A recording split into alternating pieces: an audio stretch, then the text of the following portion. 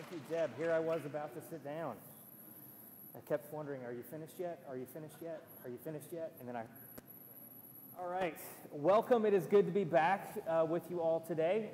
Thank you to everyone who held down the fort while Heather and I were on vacation, taking some well-needed time off. And thank you. It was a wonderful service. I attended by Livestream last week, so I got to experience things from the other end.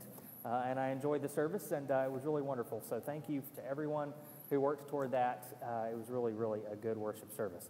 So good morning, everyone. Like I said, welcome to worship. I'm Robert Roseberry, pastor here at St. Paul's, and I'd like to thank you for being here today, whether you're in person or in our online congregation, on this 8th Sunday after Pentecost, as we work with the spirit of Pentecost to be a Christian community that affirms God's love by transforming lives, connecting generations, impacting our community and world, and making disciples for Jesus Christ.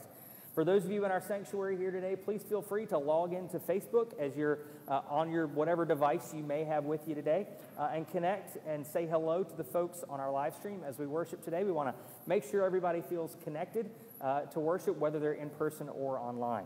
And speaking of connecting over worship, if you're new here today, whether you're out there or in here, please go to spocala.org and fill out a visitor card and help us get to know you as you're worshiping here today with us. If you'd like to support God's work here at St. Paul's, you can go to supportstpauls.org and make your financial gift there using any of our secure giving platforms. So as we enter worship on these spirit-filled summer Sundays, we'll be working with the Holy Spirit to inspire and anchor us wherever we are physically as the church family of St. Paul's United Methodist Church. We're also working toward a wonderful celebration on August the 8th that I hope you'll mark your calendars for, when we'll celebrate the return of the school year and our return to each other. We're also planning to do worship a little different starting that Sunday, so we hope you'll come and be a part of the fun. And this week, as we begin our series on Lamentations and lean into some difficult subjects, this is a good time to keep God's promise of presence firmly in mind. So let's affirm our faith using the affirmation of faith of the United Church of Canada, found on page 883 of your hymnals if you have them with you today. We are not alone. We live in God's world. We believe in God, who has created and is creating, who has come in Jesus, the Word made flesh, to reconcile and make new, who works in us and others by the Spirit. We trust in God. We are called to be the church, to celebrate God's presence, to love and serve others, to seek justice and resist evil, to proclaim Jesus, crucified and risen, our judge and our hope. In life, in death, in life beyond death, God is with us. We are not alone. Thanks be to God. In the year 587 before the Common Era, the kingdom of Judea ended when Jerusalem was conquered and destroyed by the Babylonian emperor Nebuchadnezzar. And when they left, after Jerusalem fell, the leading citizens were exiled to Babylon, far, far away. And when they left, so did the cultural and institutional memory of the Jewish people.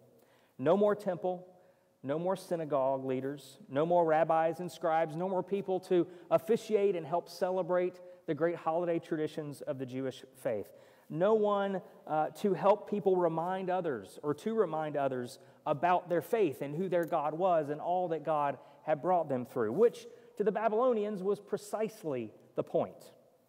The Book of Lamentations, according to most biblical scholars, was written in response to this historical tragedy or was inspired by it. Some scholars have also said, and tradition often postulates, that the prophet Jeremiah could have written some or all of this book, although there's no direct evidence that he did. Its title in the Hebrew Bible is actually Echa, which is translated from the Hebrew to English as one word: how. You recognize the grief there? How could this happen? As we rush out of this pandemic, I'm well aware that it's the last thing we want to think about. After all, it's the middle of vacations. We want to get out. We want to see people we missed out on last year. But dealing with and naming the grief we've all experienced is what we must do during this time if we're to make a spiritually healthy transition and see this post-pandemic world with God's eyes It's the equivalent of eating our spiritual vegetables. And as you heard last week, church leadership has been praying over the question of how we can minister effectively in this new post-pandemic world. And as we all have these discussions together as a church family, practicing good grief is the first step in moving forward into God's future. So as we look at the book of Lamentations and learn about good grief, may the Lord be with you. Let us pray. Gracious God, we thank you for this time together. You're present to us in times of sorrow as well as times of happiness. When we celebrate victory and blessing, and when we cry, how, in grief and distress. God, bend your ears to us and provide healing for our pain, wholeness for our sense of loss, and grant our souls to be still so we may remember that you are on our side always. May we listen to the word you have for us today. We pray this in the name of Jesus Christ, your presence with us, who taught us to pray, saying, Our Father, who art in heaven, hallowed be thy name.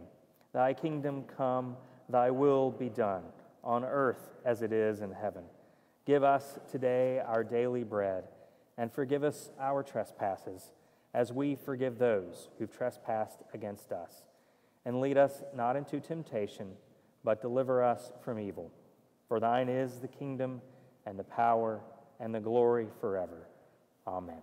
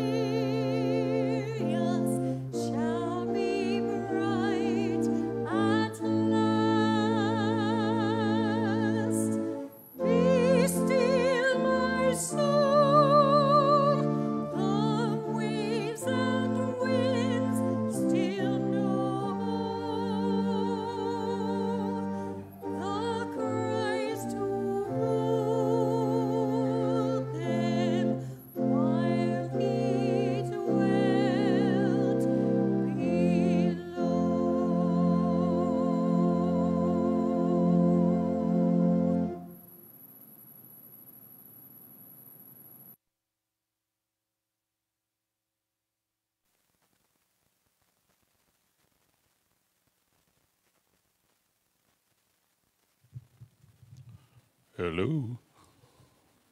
Come right over here. And I'm going to have Ellie Jo help me today. So Ellie Jo is going to step up here. The rest of you right down there. And Bryson, why don't you come up too? Might use you and maybe Ari. Max, you can come up too if you want. Everybody can come up. We're all kids in some way. Ellie's a little nervous because she's never sure what I'm going to do. But to make you a little more nervous, you better put these on, Ellie. There you go. Stick them on there, at least one of them. All right? Oh, they brought a bunch of them. You can do this. There you go. Stick that on there. You can do that. Oh, that takes up your whole arm. That's cool. Perfect size. Yes. I worked that out well. Bad staff work on that one. Okay. Well, today we're going to talk about something that we've always heard about. I'm going to give you some sin. Okay? And what we're going to find out in our lesson today, that sin, so much, sin is a lot like slime. You know that? So if I were to tell you there was some money in that pink one, what would you do? Go ahead. Go for it. Stick it right down in there as far as you can. Yep. Just hang on there for a while. All right. You're cool. It's cold. It's so cold. Oh, sorry about that. It's cold. Okay. Well, that's a new reaction for it, but we're good. All right. You just stay there for a while, okay? Now, the problem with slime is that slime is kind of like sin.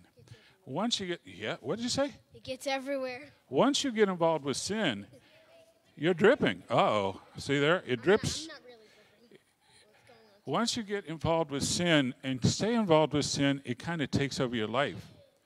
Just like if Ellie Jo were to try to pick up her hand right now, what would probably happen? Yeah, it comes right with her. It sticks right to you. There is really one way to get away from slime and sin, and that is through God and through Jesus. Because God tells us, yes, we can get out of sin. We can be forgiven. We can get past all that ugliness and all that sadness that sin often causes. Now, remember I said there might be some money in there, so she went right after it? Sometimes people tempt you with sin that same way. Actually, the money's in my pocket. Not in there at all. So don't let people deceive you into doing sinful things because you think there's a prize. Well, you might take that whole bucket home. It might be stuck on you the whole time. So please remember that, boys and girls. But there is a way out. Now, if I hold on to this glove, can you just pull your hands out of the glove? And with God, you can come out of sin perfectly clean. So, boys and girls, remember, the Bible tells us you can be forgiven, sin no more, and follow God. Okay? So remember, sin is much like slime. It can stick to you, but God and Jesus is the way out of it. Got it? All right, let's head back down. Oh, let's say a prayer before we go. God, thanks for reminding us that you're there for us, that no matter when we step into the wrong areas, you are our way back. You can forgive us. You can help keep us from getting stuck in slime and sin. And when we're sad, you are our way forward. In Jesus' name, amen. Now let's head down.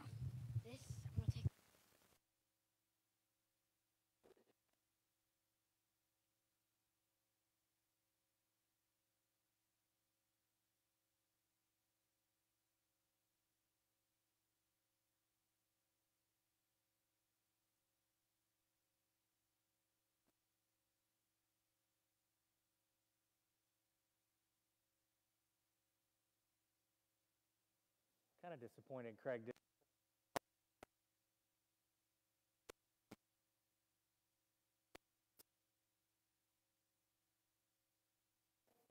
Thank you, Craig.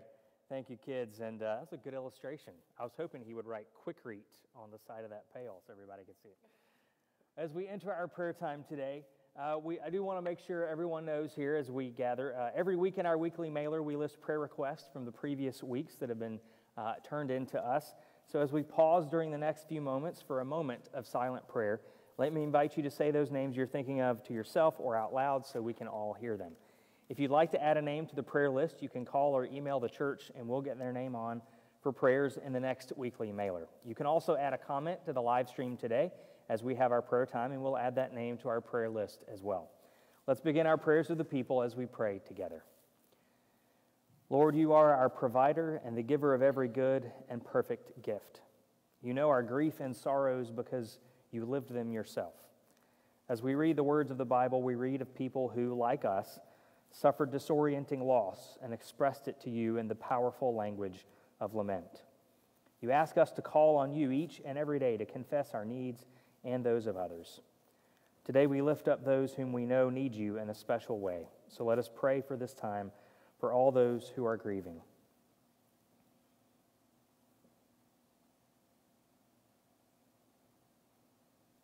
Lord, in your mercy, hear our prayer. We pray for all those who are homebound or in care facilities.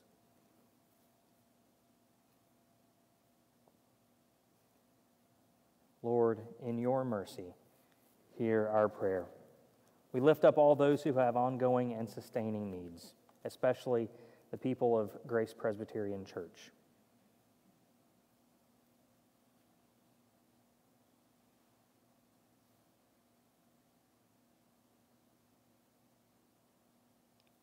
Lord, in your mercy, hear our prayer.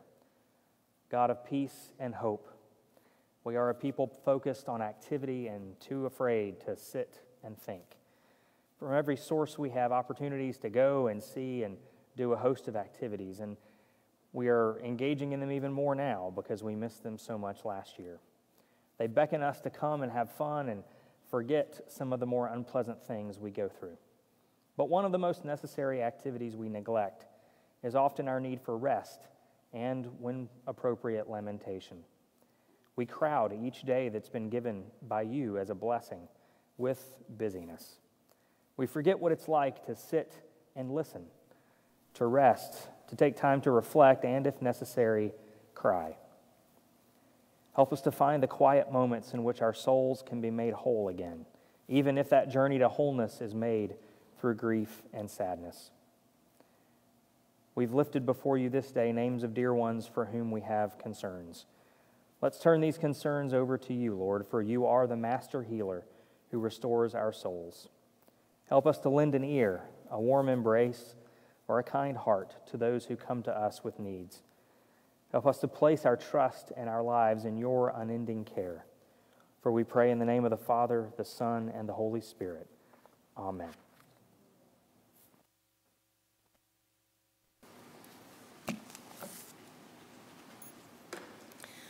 Our first reading this morning comes from the book of Psalm, chapters 89.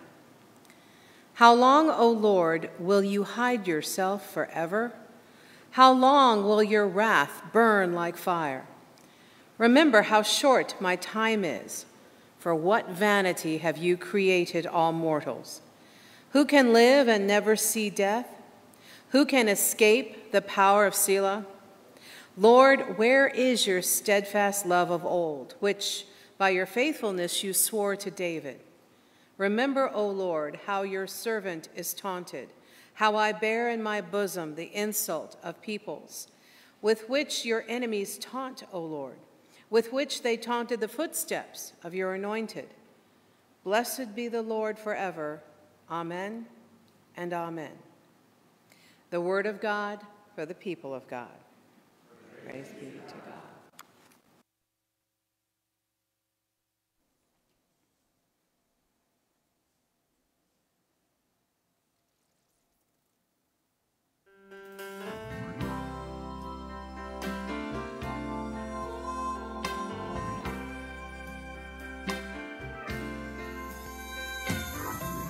Please feel free to sing along. Precious Lord, take my hand, lead me on, let me stand. I am tired, I am weak, I am worn. Through the storm, through the night, lead me on to the light. Take my hand, precious Lord, lead me home.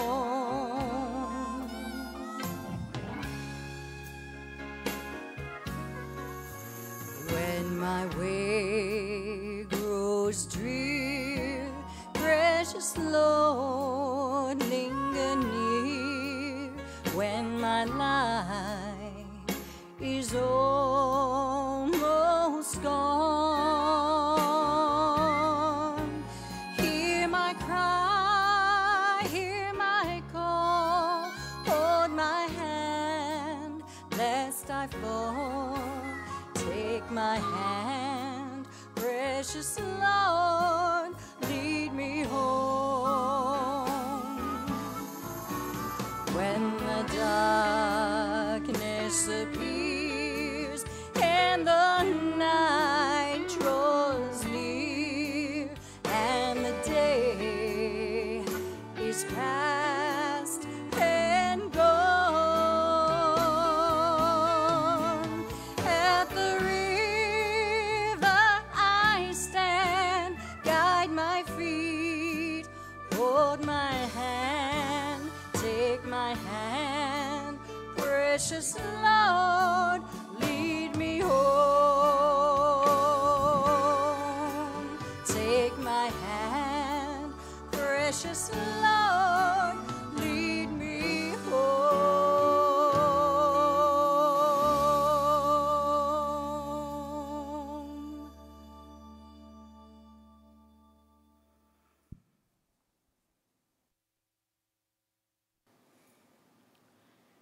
I need a minute.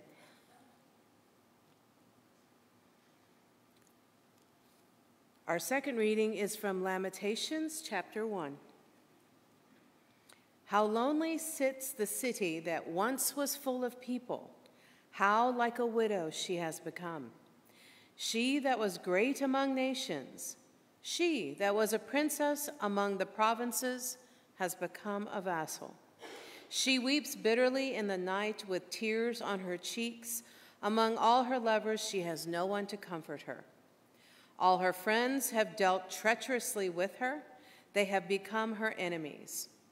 Judah has gone into exile with suffering and hard servitude. She lives now among the nations and finds no resting place. Her pursuers have all overtaken her in the midst of her distress. And the second part, chapter 4. How the gold has grown dim, how the pure gold has changed. The sacred stones lie scattered at the head of every street. The precious children of Zion, worth their weight in fine gold, how they are reckoned as earthen pots, the work of a potter's hands. Even the jackals offer the breast and nurse their young, but my people have become cruel like the ostriches in the wilderness. The tongue of the infant sticks to the roof of its mouth for thirst. The children beg for food, but no one gives them anything. Those who feasted on delicacies perish in the streets. Those who were brought up in purple cling to ash heaps. The word of God for the people of God. Praise be to God.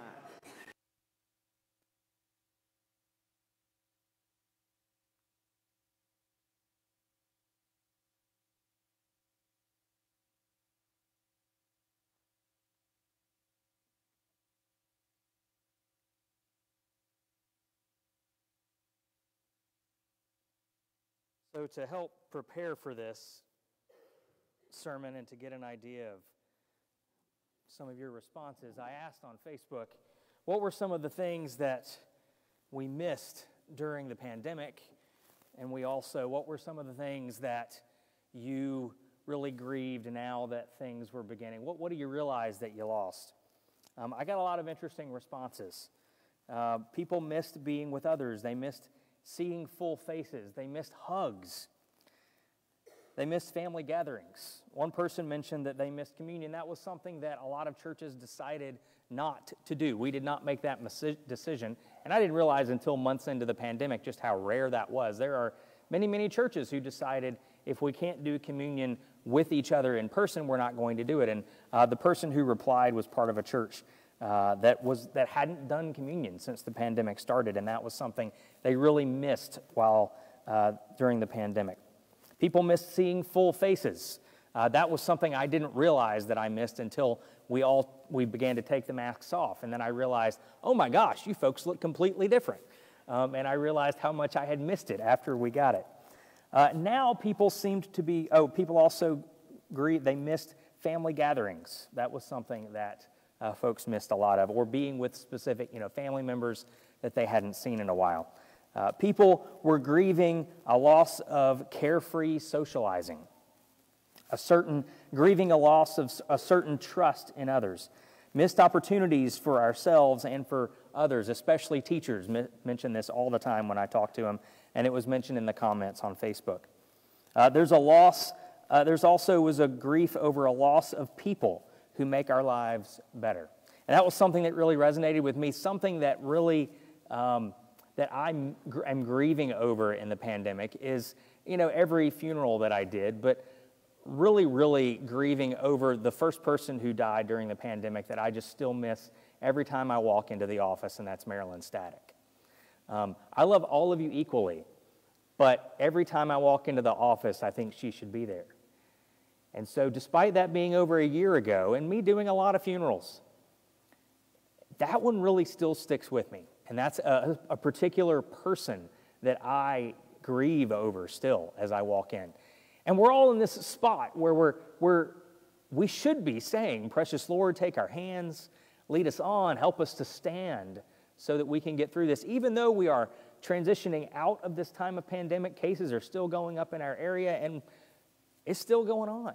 And so there's an element of grief and of a weird sticking point where we want to be out of the grief. We want to be out of this sense of loss, and we want to be out of it, but we're not there yet. And if we're not careful, we can forget to do what God calls us to do during this time and what the Bible is full of, and that's just lament. Like I said, I know it goes counter to what we all want to do right now, but I thought, and as we were talking as a church leadership and trying to figure out where we're going to go next, it struck me that before we really move into that future or we begin discussing it, it would be really good to spend some time to just say those things out loud to ourselves and among our church family. Gosh, I miss this. Like, I'm hurting that I didn't get this for a year, or I still am trying to figure out how to do life without this thing that I lost during the pandemic. And that's what grief really is. It's a simple thing, actually. It's very simple, and it's also very, very tough as we go through it. It's simply an experience of loss.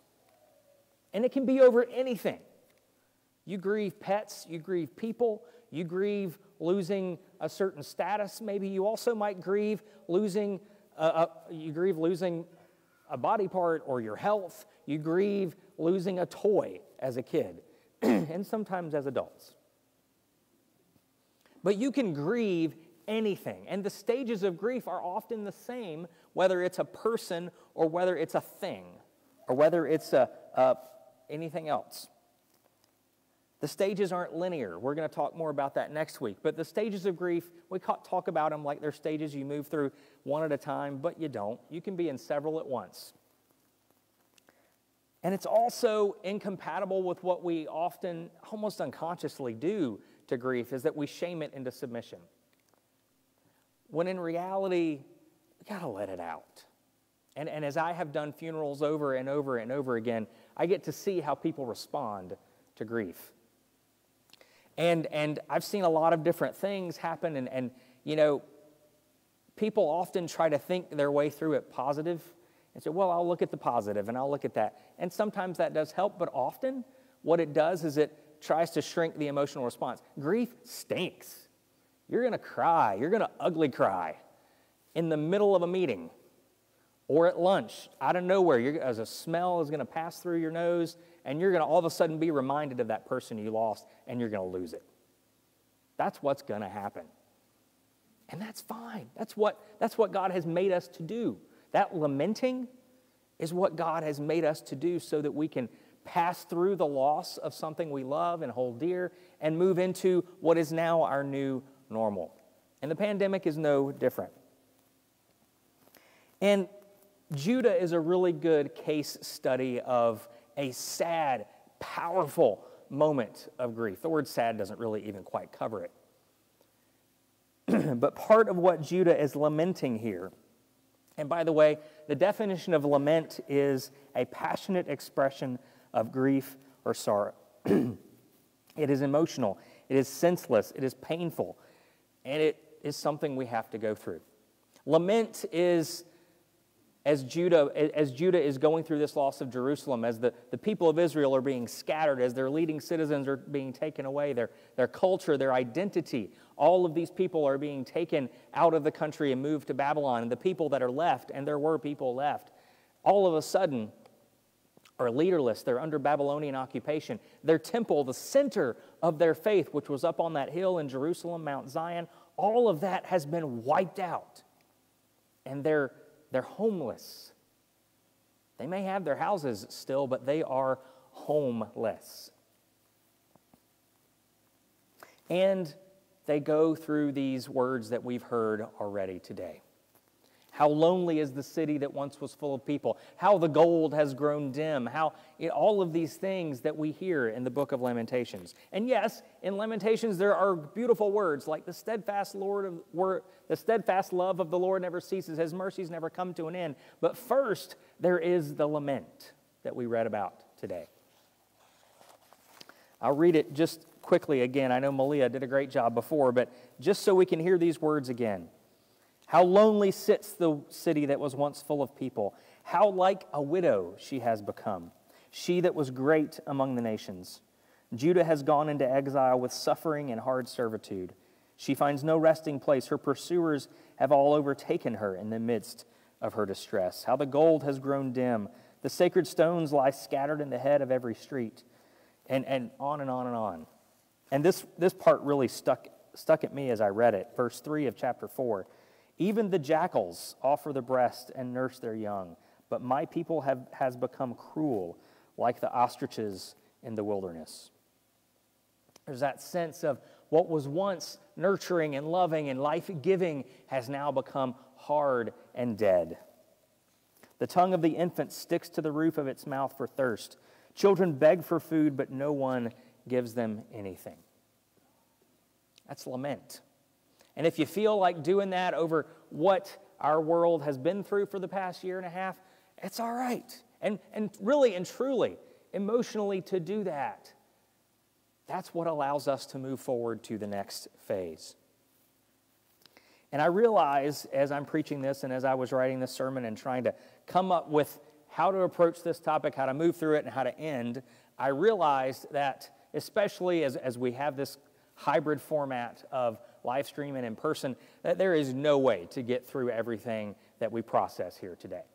And so during this sermon series, and maybe afterwards, we'll see how it goes, at 3 o'clock on Sunday afternoons, so after the sermon, after you have some time to take a breath and have some lunch, I'll have a Facebook Live where we can come in and begin to process a little bit more. We can dig into the scripture a little more heavily than we do during the sermon, and we can kind of process some more. So I'll be on Facebook Live at 3. You can join me on there, and we can process this some more.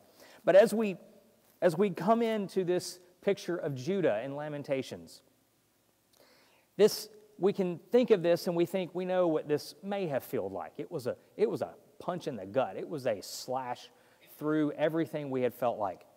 But this was also the ending, or could have been the ending of an entire people, because Judah is the second one to fall. Several decades later, and over 100 years later, the empire of Assyria had come in and taken the northern kingdom and conquered it and sent all the inhabitants off into exile. And now they were seeing the same thing done to them. So not only were they grieving this loss of home and this loss of culture, they were grieving family members because they now knew that what had happened to those 10 tribes up north was happening to them. And so it just compounded things. And as we lament together, be comforted, because a lot of the Bible is lament. A whole lot of the Bible is like the stereotypical country song, only it doesn't include trucks. And if you read the Bible backwards, no, it doesn't work that way. But a lot of the Bible, a lot of the Psalms are lament. That beautiful hymn that we heard, Precious Lord, Take My Hand, that is biblical language. Because so much of the Bible deals with people who go through grief, who go through loss, who lament and go, how, Lord, has this happened? What in the world do I do now? And so that should tell us, and I think God is telling us through His Word in the Scripture, that lament is fine. If it includes yelling at God, getting angry at God, God understands and He's not threatened by that, because there's plenty of that in the Psalms. There's plenty of people going, why, God, has this happened to me? How could this happen? How have you let me become so injured or so wounded? How in the world have you let this happen to me, God? That's in the Psalms, all over the Psalms. It's a 150-song country album. And so that should be our, like, we should feel comfortable. And so many times in lament, and what do we hear? You'll get over it. Or this will pass, or hey, suck it up, something like that. That lament can't come out because it's either not appropriate, or because it isn't the right place, or because it's been too long. And as someone who lost my dad right after when I was 26, I can tell you, it doesn't really go away. You still miss it. You still have times where you just have to lament. You still have to go, how? And it's only in doing that we can find the strength to say, Precious Lord, take my hand. I can't do this on my own. And God leads us through. God can help us time after time after time, because it's a continual thing. God can help us not get over it, but go through it. And as I have done funeral after funeral after funeral, and I've seen families as they grieve, I've seen people try to medicate it away. I've seen people try to push it away and say, oh, it's a celebration of life. Those aren't bad words, but sometimes they miss the point, to be honest. Or say, oh, it's not, they're not dead. Well, no, they're dead. Let's deal with the facts of it. But what do? We move toward God in those moments. Not toward positive thinking or trying to smile and get through it, but we move toward God. And I'll tell you too, it's been the rare person that can stand up and say something about their loved one at a funeral and not cry. I'm going to give you all permission, whenever I do anybody's funeral that you may know. If you stand up there and say something about the person and you're reliving memories and you ugly cry right up here, it's okay. It is not a performance. Neither is worship. If you ugly cry during worship because something hits you, something reminds you of somebody, that's good, because you're getting it out in the best possible place. As God is here and that cross is standing before us, that's the place to find that healing. And so how do we stand in that sorrow? Well, the first thing is we don't push grief away. We actually invite it in. And that's scary because we don't like that. We want to push bad stuff, what we feel is bad stuff, away. But instead, inviting it in is perhaps the best thing we can do. When I was a chaplain at Atlanta Medical Center back in seminary, I heard this great metaphor that really helped me get through these crazy situations as people would come into the emergency room, or shooting victims or traffic victims or things, and I would have to figure out, I'm supposed to be a pastor right now, but I'm a human seeing this, and I'm losing myself. As you take those emotions, you take those tears, you take that lament or that hurt, and you wear it like a sweater. Instead of throwing it, you wear it. And you say, this is me right now. This is where I am, and it's okay. And you take a deep breath, and with that emotion in your heart, you learn how to express it the best possible way in that moment. Because really, what I found out is that hurt that I felt in those moments, that grief, that pain, that sorrow over what this person was experiencing, or maybe it reminded me of something as a kid that I experienced, I found that when I wore that emotion, and I know it's a weird metaphor, but it made sense to me, so I'm offering it to you. But when I began to do that, it actually allowed me to be empathy in that moment. Because I wasn't the only one feeling it. It allowed me to go into that moment of craziness and chaos and sadness and be one of them, helping them through it.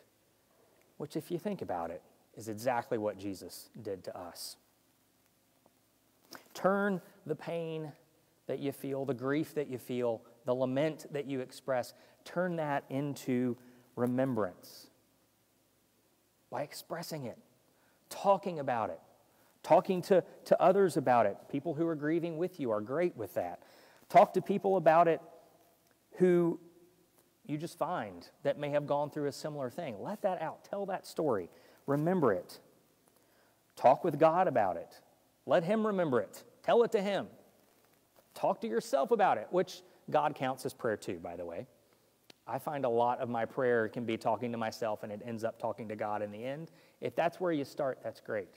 But letting it out is the best thing we can do. Even if you have to go to the bathroom and do it in the middle of a social gathering. I have done that before. No shame in that. If you have to go, you have to go, right? But like I said, I know that there is no way we can process all of these things. So if you'd like to continue the discussion on Facebook Live, whether you're here in person or online, we can certainly continue that. But remember that Jesus did His best work in times of sorrow, in times of difficulty, in times of pain. He did His best work because He was one of us. And so when we're being human, that's the best thing we can be to show God to other humans too. In the name of the Father, Son, and Holy Spirit. Amen.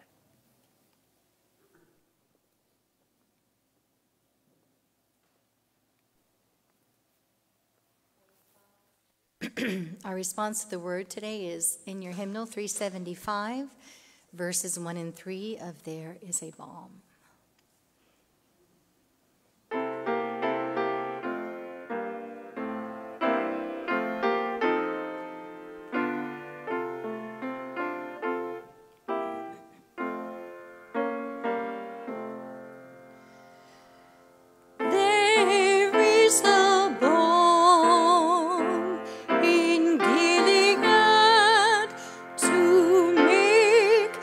Wounded whole.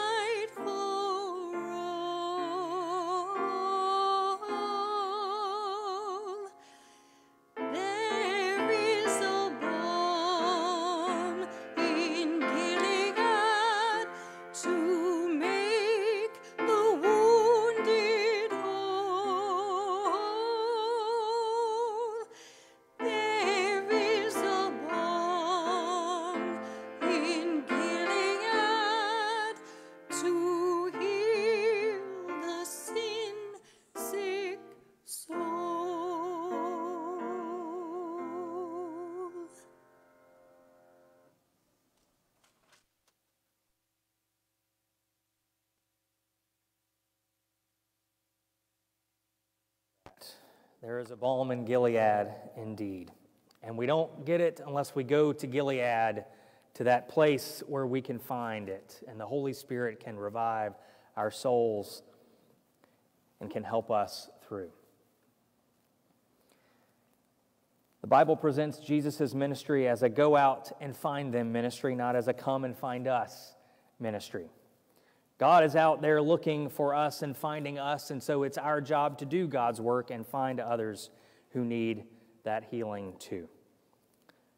As many people meet us and hear the gospel in new ways, thanks to your support, as we've developed new ways to worship and minister to our faith, and as a United Methodist community of faith, we bring a unique message that doesn't always get a lot of attention in our world today, but has a lot to offer in its presentation of the gospel. And whether you continue to worship with us online or you worship with us in person, or whether it depends on the week, you can still give your gifts to St. Paul's as we affirm God's love in new ways to new people.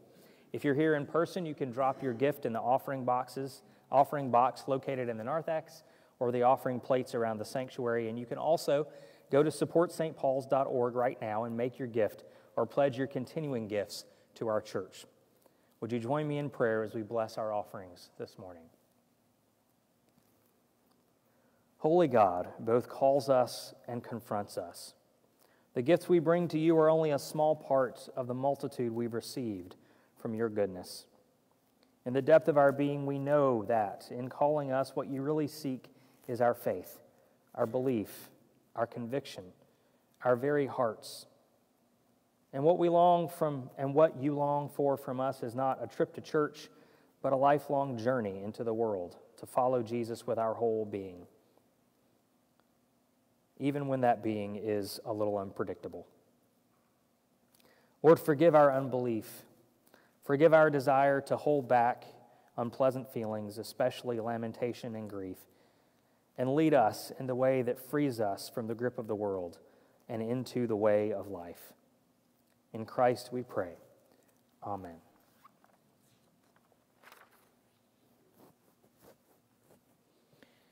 As we end our worship today, thank you all for joining us, and thank you for tuning in online as well. Please go to our website or our social media pages for news and announcements, as well as our July mission offering, which we started collecting last week.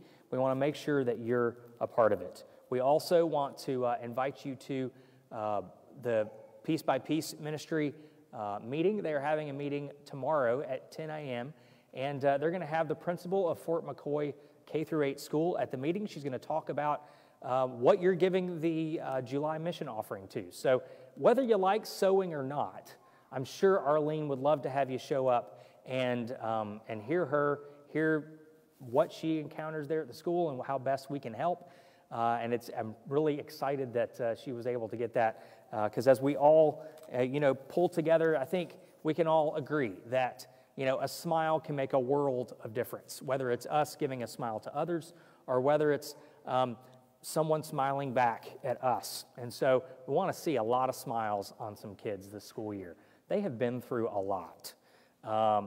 Pandemic or no pandemic, the kids at Fort McCoy do go through a lot, but especially now with technological divides and that kind of thing, we want to make sure we give them a smile. And so I hope you'll participate in that July offering. It's going to be taken up between now and the 31st of July. We're going to collect it for the rest of the month. And so we hope you'll come and hear from the principal at Fort McCoy at the meeting and be a part of our July mission offering.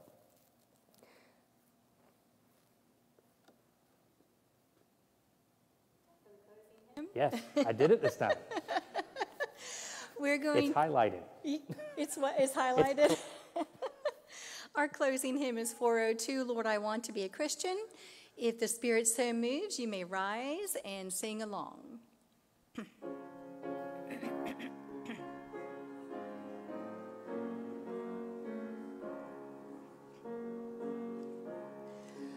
Lord, I want to be a Christian in my heart,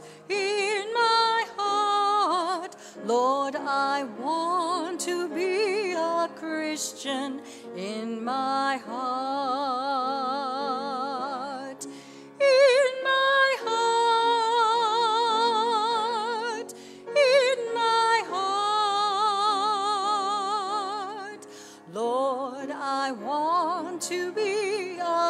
Christian in my heart. Lord, I want to be more loving in my heart, in my heart. Lord, I want to be more loving in my heart,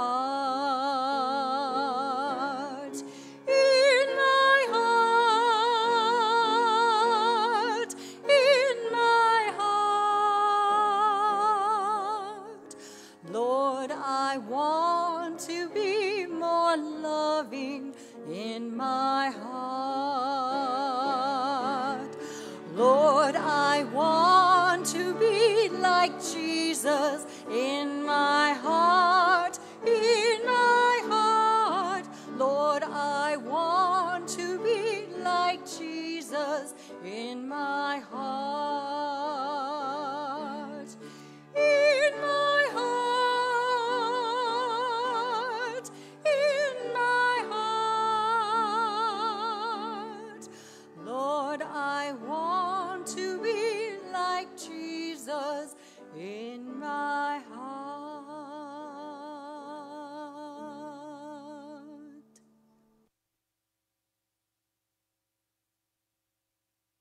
The benediction.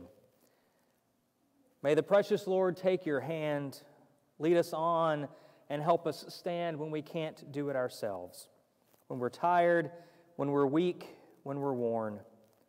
Through the storm, through the night, lead us on to the light. Take our hand, precious Lord, to lead you home.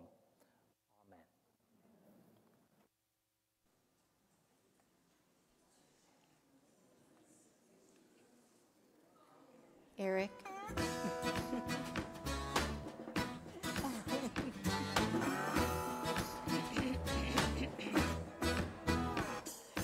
This little light of mine, I'm gonna let it shine. This little light of mine, I'm gonna let it shine. This little light of mine, I'm gonna let it shine. Let it shine, let it shine, let it shine.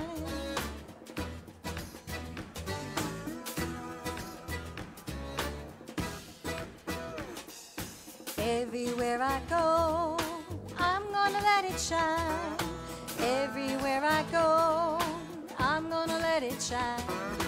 Everywhere I go, I'm gonna let it shine. Let it shine, let it shine, let it shine.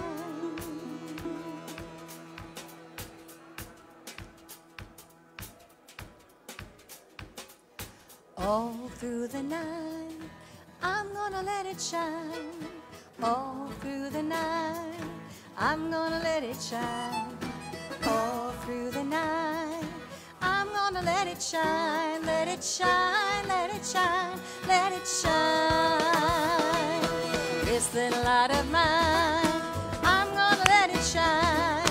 This little light of mine, I'm gonna let it shine. This little light of mine, I'm gonna let it shine. Let it shine, let it shine, let it shine. Let it shine, let it shine, let it shine. Let it shine, let it shine, let it shine.